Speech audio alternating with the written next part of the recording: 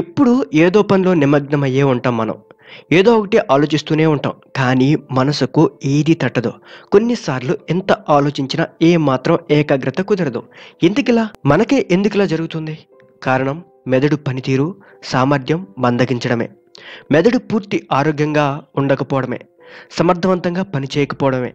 మన ఆలోచన శక్తి, విశ్లేషణ సామర్థ్యం పెంచాలంటే గనక, మెదడు పనితీరు సమర్థవంతంగా ఉండాలంటే గనక ఈ వీడియోలో నేను మీకు కొన్ని టిప్స్ చెప్పబోతున్నాను. వాటిని తప్పనిసరిగా పాటిస్తే గనక మీ మెదడు షార్ప్గా తయారవుతుంది. ఏదైనా చదివితే ఇట్టే గుర్తుపెట్టుకుంటారు. అదేవిధంగా ఏదైనా పని చేస్తున్నా కానీ ఫుల్ కాన్సన్ట్రేషన్తో చేస్తారు. సో అవేంటనే చూద్దాం. వాటిలో మొదటిది వచ్చేసి రోజు 30 నిమిషాల పాటు శారీరక శ్రమ వ్యాయామం.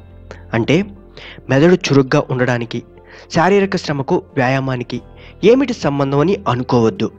రోజు కనీసం 30 నిమిషాల పాటు వ్యాయామం లేదా శారీరక శ్రమ చేసేవారికి మెదడు పనితీరు చురుగ్గా ఉంటుంది. శారీరక శ్రమ వల్ల గుండె, ఊపిరితిత్తులు బాగా పనిచేసి శారీరక ఆరోగ్యం మెరుగుపడుతుంది. శారీరకంగా ఫిట్గా ఉంటే మానసిక ఆరోగ్యం కూడా చేరుతుంది. శరీరంలో డిప్రెషన్, యాంగ్జైటీ వంటి వాటికి కారణమయ్యే హార్మోన్ల ఉత్పత్తి తగ్గిపోయి మెదడుపై ఒత్తిడి తగ్గుతుంది. సో కాబట్టి రెగ్యులర్గా వ్యాయామం చేయాలి. వ్యాయామం చేస్తే కండరాలే శరీరంలోని శక్తిలో ఎక్కువ భాగాన్ని వినియోగించుకుంటాయి. దీంతో ఇతర భాగాలు, అవయవాలు, మెదడుకు కూడా గ్లూకోజ్ సరిపడినంత అందదు. మెదడు నాడీ వ్యవస్థలోని నాడీ కణాలు అత్యంత సున్నితమైనవి. వాటిని కనీసం 1-2 నిమిషాలు శక్తి అందకపోయినా దెబ్బతినేస్తాయి. కానీ శరీర వ్యవస్థ మొత్తం మెదడుకు పూర్తిస్థాయి రక్షణ, ప్రాధాన్యం ఇచ్చేలా రూపొందించబడి ఉంటుంది.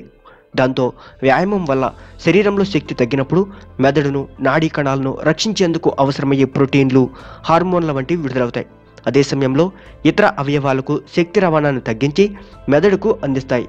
దాంతో మెదడు మరింత శక్తివంతంగా పనిచేస్తుంది. సో ఆ విధంగా మీ మెదడు అనేది చాలా ఫాస్ట్గా వర్క్ అవడం జరుగుతుంది. అయితే ఇది కొంత సమయం వరకు, అంటే రోజుకు 30 నిమిషాల పాటు లేదా గంట వరకు మాత్రమే పనిచేస్తుంది. దీర్ఘకాలం పాటు గ్లూకోజ్ తక్కువగా అందితే మెదడు పనితీరు అయితే దెబ్బతింటుంది. కాబట్టి రెగ్యులర్గా వ్యాయామం చేయాలి. 2, కడుపు మార్చుకోవద్దు. మెదడు మన శరీర బరువులో కేవలం 2% మాత్రమే ఉంటుంది. కానీ అది వినియోగించుకునే శక్తి ఏకంగా 20%. శరీరంలో అధికంగా గ్లూకోజ్ ఉండడం లేదా అతి తక్కువగా ఉండడం వంటివి మెదడులోని సున్నితమైన వ్యవస్థలను దెబ్బతీస్తాయి. బరువు తగ్గాలనుకునేవారు చాలా తక్కువగా ఆహారాన్ని తీసుకుంటారు. దానివల్ల మెదడులో కీలకమైన ఫ్రంటల్ కార్టెక్స్ భాగం పనితీరు మందగించే ప్రమాదం ఉంటుంది. అందువల్లే శరీరంలో గ్లూకోజ్ స్థాయిలు తగ్గిపోతాయి. ఏదైనా విషయంపై దృష్టి సారించలేకపోవడం, ఏకాగ్రత కుదరకపోవడం, గందరగోళ పరిస్థితులు వంటివి తలెత్తుతాయి. కాబట్టి తప్పనిసరిగా కడుపు మార్చుకోకుండా అన్నం తినాలి. నెక్స్ట్, ఆహారంలో సమతుల్యత లోపించడం. మెదడు ఆరోగ్యంగా, చురుకుగా ఉండాలంటే మనం తీసుకునే ఆహారం పైన ప్రధానంగా దృష్టి పెట్టాలి. ముఖ్యంగా ఆహారంలో కార్బోహైడ్రేట్లు, కొవ్వులు, ప్రోటీన్లు అవసరమైన మేరకు ఉండేలా చూసుకోండి. ప్రోటీన్లు మాత్రం అవసరమైన మేర తప్పనిసరిగా శరీరానికి అందించాలి. అలాంటి ఆహారం అలవాట్ల వల్ల దీర్ఘకాలికంగా మేలు చేస్తుంది. మెదడు పనితీరు కూడా అద్భుతంగా ఉంటుంది. నెక్స్ట్, శారీరక ఆరోగ్యంపై దృష్టి పెట్టడం. మన శారీరకంగా పూర్తి ఆరోగ్యంతో ఉంటే మానసికంగానూ ఆరోగ్యంగా ఉంటాం. శరీరంలో ఏదైనా వ్యాధులు, జబ్బులు, ఇతర అనారోగ్య సమస్యలతో బాధపడుతుంటే అది మెదడుపై, మానసిక ఆరోగ్యంపై తీవ్ర ప్రభావం చూపుతుంది. ముఖ్యంగా దీర్ఘకాలికంగా పట్టి పీడించే టైప్ 2 మధుమేహం, ఊబకాయం, హైపర్ టెన్షన్ వంటివి మెదడు పనితీరును తీవ్రంగా దెబ్బతీసేస్తాయి. వాటి వల్ల జ్ఞాపక శక్తి తగ్గిపోతుంది. ఆలోచించే శక్తి, విశ్లేషణ సామర్థ్యం కూడా తగ్గిపోతాయి. కాబట్టి శారీరక ఆరోగ్యంపై దృష్టి పెట్టాలి. నెక్స్ట్, తగినంత నిద్ర తీసుకోవడం, అదేవిధంగా విశ్రాంతి కూడా అవసరం. అది ఎలా అంటే మన మెదడు చురుగ్గా పనిచేయాలంటే శరీరానికి తగినంత నిద్ర, విశ్రాంతి అవసరం. నిద్ర కూడా కలత నిద్ర, మగతగా నిద్రించడం వంటివి కాకుండా పూర్తి స్థాయి గాఢ నిద్రలో ఉండాలి. మొత్తంగా రోజుకు కనీసం 6 గంటల నుంచి 8 గంటల వరకు నిద్ర అవసరం. పని మధ్యలోనూ అప్పుడప్పుడు 10-15 నిమిషాల పాటు విశ్రాంతి తప్పనిసరి. మనం మెలకువతో ఉన్నంతసేపు మనం చూస్తున్న, వింటున్న, అనుభూతి చెందుతున్న ప్రతిదీ కూడా జ్ఞాపకం మెదడులోకి చేరుతుంది. ఈ క్రమంలో మెదడులో కొన్ని రకం ప్రోటీన్లు ఉత్పత్తి అవుతుంటాయి. ఎక్కువసేపు నిద్రపోకుండా ఉంటే ఆ ప్రోటీన్లు అలాగే మెదడులో పెరిగిపోతాయి. వాటి వల్ల మనం దేనిపై కూడా ఏకాగ్రత పెట్టలేం, ఆలోచించలేం. కొత్త విషయాలను నేర్చుకోలేం. సో కాబట్టి తప్పనిసరిగా ప్రతిరోజు కూడా మనకి 6 నుంచి 8 గంటల పాటు పర్టిక్యులర్గా గుర్తుపెట్టుకోండి, 8 గంటల పాటు నిద్ర అవసరం. నిద్ర లేనిదే కనుక మీరు ఏ పని మీద కూడా కాన్సన్ట్రేట్ చేయలేరు. ఇది ఓన్లీ బ్రెయిన్ విషయంలోనే కాదు, మీ బాడీ యాక్టివ్గా ఉండాలన్నా సరే మీకు తప్పనిసరిగా 6 నుంచి 8 గంటల నిద్ర అవసరం.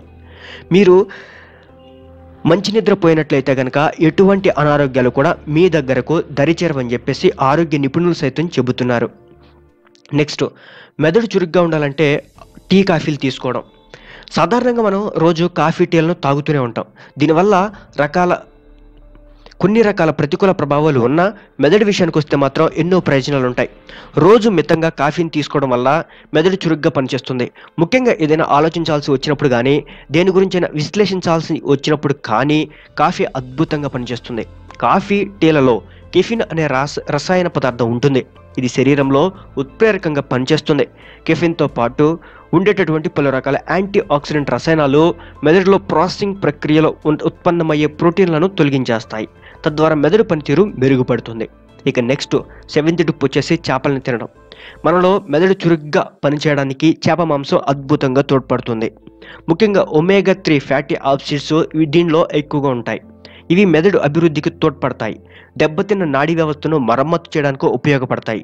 వాస్తవానికి మానవ పరిణామ క్రమంలో మెదడు అభివృద్ధికి, ఆలోచన విశ్లేషణాత్మక శక్తికి సమకూరడానికి కూడా చేపలు ప్రధానంగా తోడ్పడతాయి. నెక్స్ట్, సరదాగా గడపడం. నిత్యం ఏదో పనిలో ఏదో ఒక ఒత్తిడితో సతమతం అవుతూ ఉంటే మెదడుపై భారం పెరిగిపోతుంది. అందువల్ల అప్పుడప్పుడు అన్ని రకాల పనులు, ఒత్తిళ్లకు దూరంగా సరదాగా గడపడం వల్ల మెదడు పనితీరు మెరుగుపడుతుంది. సాధారణంగా ఒత్తిడిలో అతిగా ఆలోచించడం కారణంగా మెదడులోని హిప్పో క్యాంపస్ భాగంలో హానికర రసాయనాలు ఉత్పత్తి అవుతాయి. అవి మెదడు పనితీరును మందగించేలా చేస్తాయి. దీనివల్ల దీర్ఘకాలంలో జ్ఞాపక శక్తి మందగిస్తుంది. అల్జీమర్స్ వంటి సమస్యలు కూడా తలెత్తుతాయి. అందువల్ల జీవన విధానంలో కొన్ని తప్పనిసరి మార్పులు చేసుకోవాలి. ఇక నెక్స్ట్ వచ్చేసి అనవసర మందులు, ఔషధాలకి దూరంగా ఉండడం. జ్ఞాపక శక్తిని పెంచుకోవడానికి, మెదడును చురుగ్గా ఉంచుకోవడానికి బ్రెయిన్ పిల్స్, మెమరీ బూస్టర్స్ అంటూ మార్కెట్లో వివిధ రకాల పేర్లతో ఎన్నో రకాల మందులు, ఔషధాలను విక్రయిస్తున్నారు. ముఖ్యంగా ఒమేగా 3 సప్లిమెంట్స్, మల్టీవిటమిన్ ట్యాబ్లెట్లు వంటి వాటిని జనం కూడా ఎక్కువగా కొనుగోలు చేస్తున్నారు. సో శారీరకంగా ఏవైనా ఇబ్బందులు ఏర్పడినప్పుడు, ఏదైనా జబ్బు, వ్యాధులకు లోనప్పుడు మాత్రమే డాక్టర్ సిఫార్సు మేరకు మాత్రమే మందులను యూజ్ చేసుకోవాలి. అంతే తప్ప బ్రెయిన్ బూస్టర్స్ అని చెప్పేసి, తెలివి లేదు, తెలివి తక్కువగా ఉన్నాం, తెలివిని పెంచే మందులని చెప్పేసి ఇటువంటివి ఏవి కూడా వాడకూడదు. ఎందుకంటే మెదడు అనేది చాలా సెన్సిటివ్.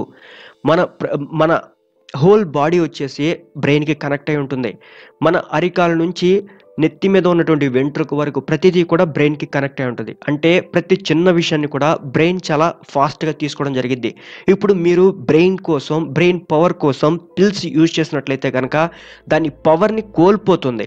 మనం చూసుకున్నట్లయితే మందులు యూజ్ చేయడం వల్ల చాలా రకాల సైడ్ ఎఫెక్ట్స్ ఉంటాయి. రాను రాను మందుల ప్రభావం ఎక్కువగా పెరిగిపోవడం వలన బ్రెయిన్ పవర్ తగ్గిపోయి నెక్స్ట్ బ్రెయిన్ పని చేయడమే ఆగిపోతుంది. కాబట్టి అనవసర మందుల్ని మీరు మాత్రం వేసుకోవద్దు. ఇక లాస్ట్ అండ్ ఫైనల్ టిప్, మెదడుకు పని పెట్టడం. మెదడు చురుగ్గా పనిచేయాలంటే దానికి కాస్త పని పెట్టాలి. అక్షరాలను గళ్ళలో పూర్తి చేసే cross word puzzles, sudoku, jigsaw puzzles వంటి వాటిని పూర్తించాలి. ఇవి చేయడం వలన మీ బ్రెయిన్ అనేది చాలా మెరుగ్గా పనిచేస్తుంది. వీటినే బ్రెయిన్ టీజర్లు అంటారు. అంటే మనం రెగ్యులర్గా చేసే ఆలోచించే పనులు కాకుండా మనలోని జ్ఞాపక శక్తి, విశ్లేషణ శక్తికి ఒక్కోసారి ఒక క్రమ పద్ధతిలో వినియోగించే పజిళ్ళు అన్నమాట. రోజు రోజుకు కొత్త పజిళ్ళు పూరిస్తూ ఉంటే గనక మెదడులోని నాడీ కణాల మధ్య అనుసంధానం బలంగా ఉంటుంది. దాని ద్వారా వయసు పెరుగుతున్న కొద్దీ మెదడు పనితీరు కూడా చాలా యంగ్గా పనిచేస్తుంది.